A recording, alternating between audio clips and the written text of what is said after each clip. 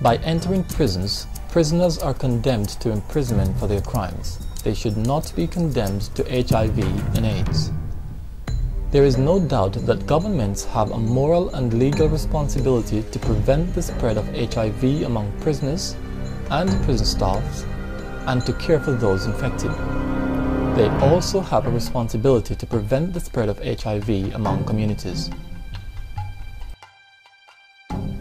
Prisoners are the community. They come from the community, they return to it. Protection of prisoners is the protection of our communities.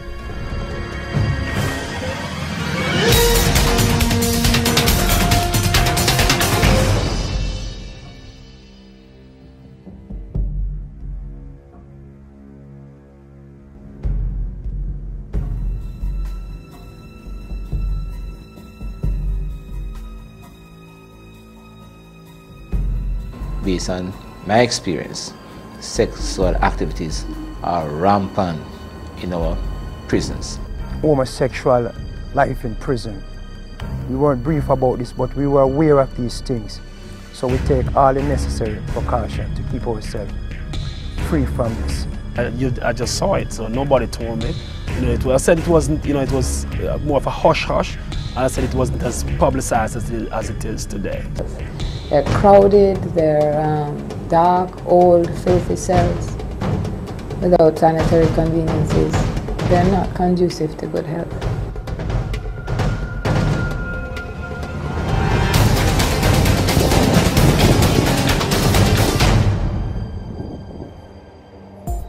Panos Caribbean is a non-governmental organization that has been working in the Caribbean for the past 25 years to help peoples of the region speak out on issues that affect them. In 2008, the organization, which helps to raise awareness and spark action on issues affecting marginalized, overlooked and vulnerable groups within the Caribbean, published the book No Sex or Condoms Here, authored by journalist Andrea Donner. The book looks at HIV prevention, treatment and care in Jamaican prisons. This investigative report has copped several awards and has influenced us to turn the camera on issues of sexual activities in Jamaican prisons. The ripple effect of HIV and AIDS transmission in Jamaican prisons and the severe impact that could have on public health and the lives of individuals is a serious concern. An advanced media production will take the next few minutes to explore this issue. I saw that kind of touch and smile and playing, you just know that that relationship is a little bit strange or off.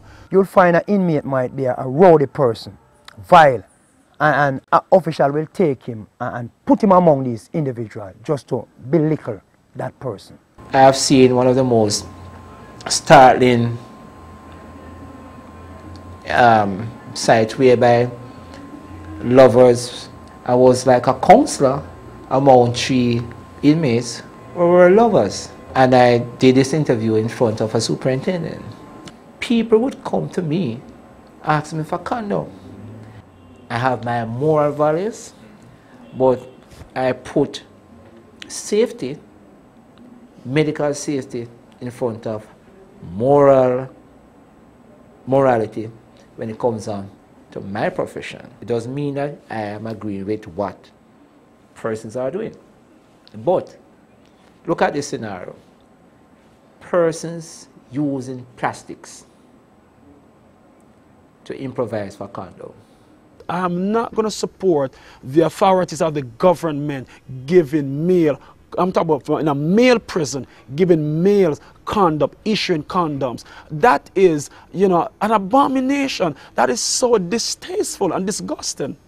I believe in being sensible at all times. If something's occurring, then protect. All attempts to get an interview from the Department of Corrections failed. However, Major Richard Rees, the Commissioner of Corrections at the time the book was published, said there was no official reports on sexual activities in Jamaican prisons.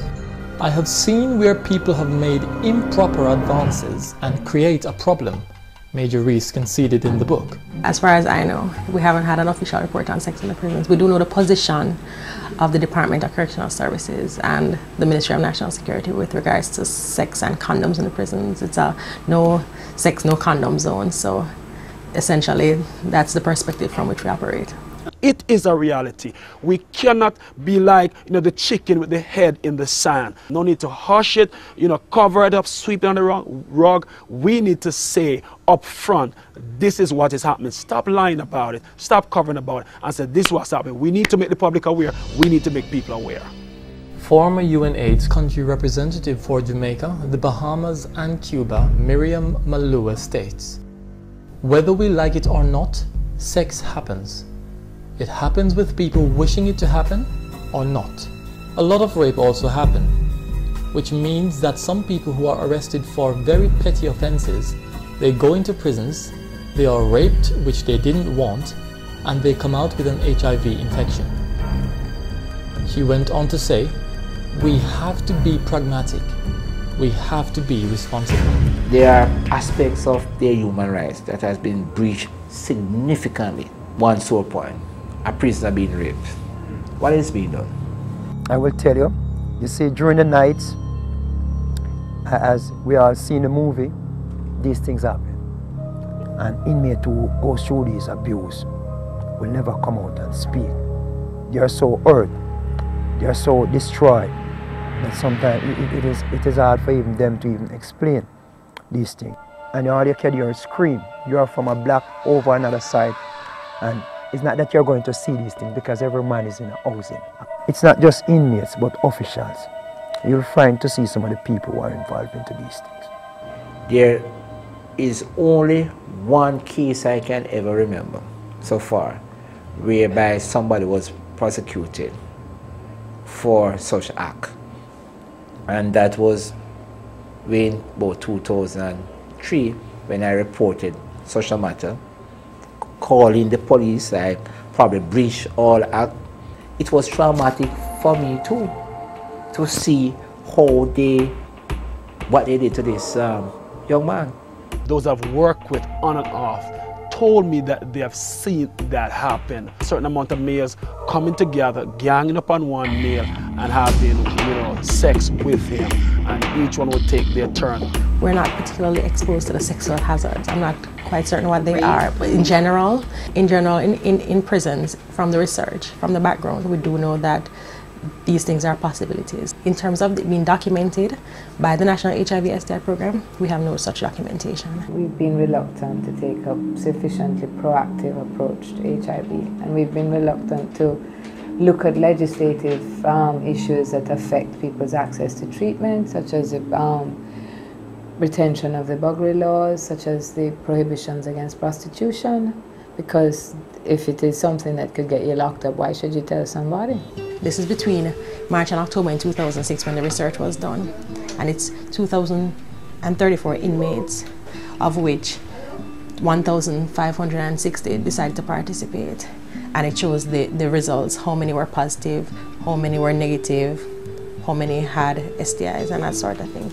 And so this information was crucial to our decision to establish a program, and even more recently scale up the program. Right now we have also scaled up to include an intervention among the visitors of the inmates. We do know that men who have sex with men are part of our most at-risk populations, and so we're genuinely concerned. But our hands are tied, and for that reason we work along with them, doing the same prevention, education, treatment and support as much as we can. There are not enough psychiatrists employed, there are not enough doctors employed, there's not enough orderlies. People who are ill don't have proper facilities to be treated in. And it's well documented that the conditions are inhumane and not conducive to proper health. They're crowded, they're dark, old, filthy cells. Quite a few inmates died in prison, not being able to be treated. I mean, especially when you have the pneumonias, the diarrheal illnesses starting, there wasn't much we could do. And being placed in an area that we call hospital, it was difficult. no nursing care, you're at the mercy of other inmates. I mean, people would die with food beside them because there were no person, nobody available to feed them. I absolutely support compassionate release. It clearly would be dependent on an assessment of the person's illness, of their person's understanding of their illness and the constraints that it would place on them, the depth of their suffering, etc. And also clearly one would have to factor into account their crimes. Well, we have no place to advocate for that. That is the decision of the Department of Corrections. What we can do, though, is we can facilitate their care and treatment while they're there and ensure that we try to get them, you know, stabilized, because the process of wasting or, you know, getting to that point where it looks hopeless is typically based on something, possibility that a person is not adhering to their medication, because once there's 100% adherence, you know, possibilities are endless. You know, it basically becomes a chronic disease, no different from diabetes or hypertension. We aim to test inmates upon arrival at the institution, so it's a part of whatever other orientation there is. They're counseled, they're offered a test, they are able to refuse. We test for HIV, syphilis and hepatitis B. We use information and education materials, we use videos, we have one-on-one counseling sessions with persons who feel they need that additional counseling. Persons typically are incarcerated for varying periods. So a person might be there for 3 months, a person might be there for life. And the possibility of being released is always there, and therefore that is what we're preparing inmates for, that reintroduction into society, whether they are HIV positive or not. What one wants to come out of prison is somebody who has been helped, who has been comforted, who has been made a better person, not somebody who has been raped and abused and infected and ill-treated, because they come back out, if that's the circumstances, they come back out angry. We do as much as we can do, short of a condom demonstration or distributing condoms. So we try to increase knowledge, and we try to provide that ongoing interaction, which we hope will change behaviors that trend towards any possible sexual activity or any possibility of unprotected sex. People need to be educated or to be informed of what is happening. So there needs to be the proper information and education right to the public first of all. People need to be forewarned, because to be forewarned is to be forearmed. And when you are forearmed, then you can protect yourself. The public will never get to know the full truth of what happened behind this prison bar unless they go in and experience what is behind there for themselves.